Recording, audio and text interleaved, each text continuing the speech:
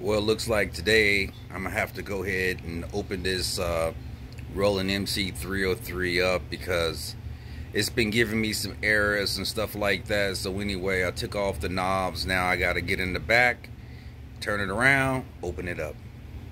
And this right here is the inside of the MC303 right here. So looks like I have to go about, I'm gonna go ahead and change this battery out because I've had it for years. But y'all see how it's done. And these are the like data strips right here. All right, so there it is.